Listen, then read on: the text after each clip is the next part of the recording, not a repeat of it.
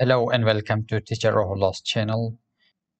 In this video, I'm going to work on the last part of Unit 1 of Cambridge Primary Mathematics Learners Book 3, which is aimed to test students' progress. The first question in this part says, complete the pieces which is from 1 to 1000 number strip.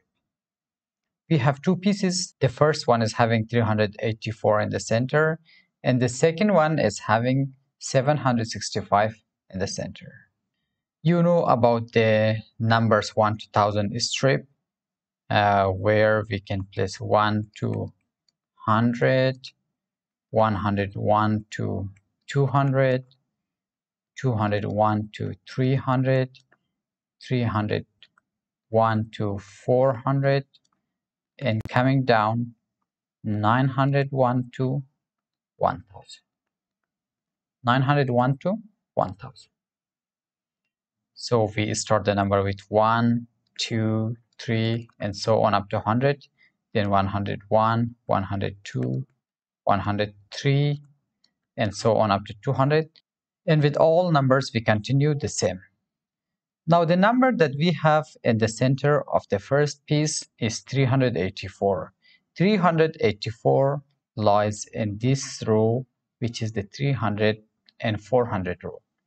So 384 is somewhere around here, and the number to the left of it is 383, and the number to the right of it is 385. Now the number which is above 384 is in the row where we have 201 to 300. So 384 is 100 more than the number above it. So the number here can be 284, and the number below 384 is in the row where we have 401 to 500.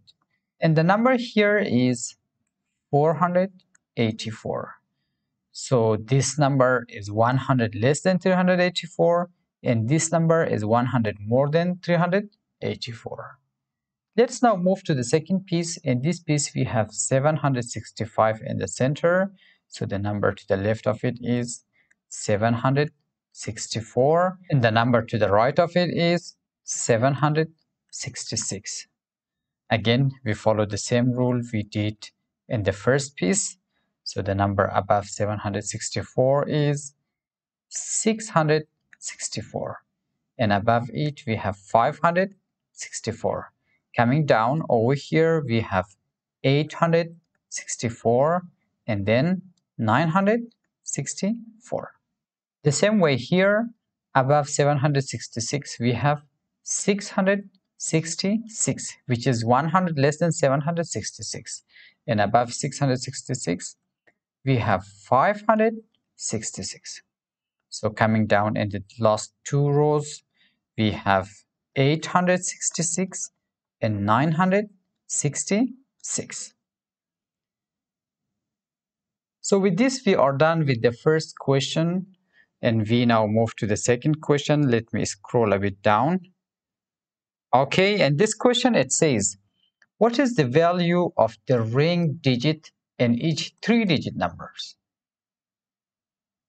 Value we can choose according to the place value. For example, if you have a number like 184, 4 is in the ones place, 8 is in the tens place, and 1 is in the hundreds place.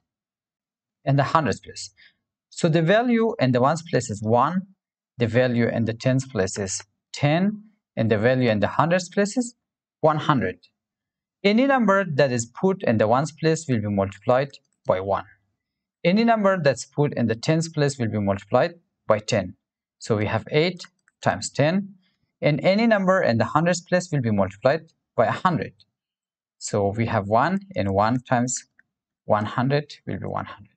We follow the same rules for the numbers which are ranked in these three-digit numbers over here. The first number is 7, which is in the ones place. So the value of 7 in the ones place is 7, or we can write 7 times 1 equals 7. And the second number, the ring digit is 7 and it is in the tens place. So the value of this is 70, or we can write 7 times 10 equals 70. The third one is in the hundreds place and it's 8, so it will be 800, or we can write 8 times 100 is equal to 800. Coming to the next column, we have 7 in the hundreds place and its range, so the value of this number is also 700, or we can write 7 times 100 equals 700. And the value of 3 in the ones place is 3, or 3 times 1, which is equal to 3. And the last number, the ring digit is 4 and it's in the tens place, so 4 times 10 is equal to 40. We are done with question number 2 as well. Let's now move to question number 3. In question number 3, we are asked to write the missing numbers. So we have two places which are empty over here. The numbers are given in the first column. In the second column, we have to round to the nearest 10. And in the third column, we have to round to the nearest 100. To round the given numbers to the nearest 10, we underline the digit in the tens place and circle the digit in the ones place. If the circled digit is 5 or more, we round up, and if it's 4 or less, we round down. Let me rewrite the number here, 234. We underline 3 and circle 4. Seeing that 4 is 4 or less, so this number rounds to 230. The second number is 471. So 7 is underlined. We circle 1. 1 is also 4 or less. So this number also rounds to 470. And it rounds down. The third number is 896. We underline 9 and circle 6. So 6 is 5 or more. If it is 5 or more, we round up. To round up means to increase the underlined digit by 1. If we increase 9 by 1, it becomes 10. So 1 of the 10 will be added to 8, which is 9. And we write 2 zeros in the place of 9 and 6 there. So the rounded number is now 900. The fourth one is 5, which should be underlined. And 0 we circle. We see that 0 is 4 or less. So 750 rounds to 750. 303. We underline 0 and circle 3. 3 is 4 or less, so the number that we get is 300. The last number is 987. Again, we underline the digit in the tens place and circle the digit in the ones place. Seeing that 7 is 5 or more, we round up. So the number that we get is 990. 8 is increased by 1. Let's now move to the third column. In this column, it says round to the nearest 100. So to round these numbers to the nearest 100, I rewrite each number 234. Now that we round to the nearest 100, we underline the digit in the hundreds place and circle the digit in the tens place. We compare the circled digit with 5 or more or 4 or less. If 5 or more, we round up. If 4 or less, we round down.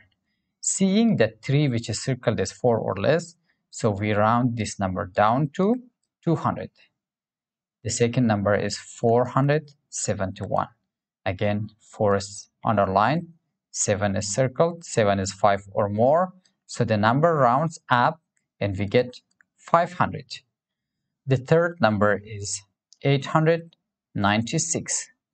We underline 8 in the hundreds place and circle 9 in the tens place. Seeing that 9 is 5 or more, the number rounds up and we get 900.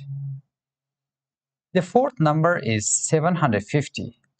750, 7 is underlined, 5 is circled. Seeing that 5 is 5 or more, so the number rounds up to 800. The fifth number is 303. We underline 3 in the hundreds place, circle 0. Seeing that 0 is 4 or less, so we round down and we get 300. The last number is 987. We underline 9 in the hundreds place and circle 8, which is in the tens place, seeing that 8 is 5 or more, so we round up and the number that we get is 1000.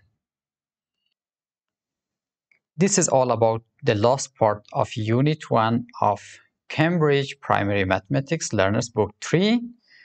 I hope it helps you learn how to round and how to find the missing parts in the numbers 0 to 1000 strip, and also how to find the value of a digit in a number.